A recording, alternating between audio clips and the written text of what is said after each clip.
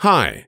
Sometimes for fixing crashes and for starting up with complete clean plugin scan purposes, you need to clear audio unit caches. To clear the audio unit cache, close all open applications. Hold the Option key, click on the Go menu and select Library.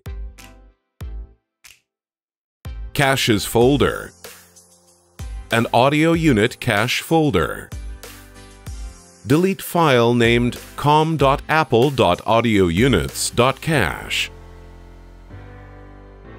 Empty the trash. Reboot the system. OK, open Logic Pro X. The plugins will be rescanned from scratch. The waiting time depends on the number of plugins that you've installed. OK, Logic Pro X has been completed, the plugin scan and opened. Now you are good to go.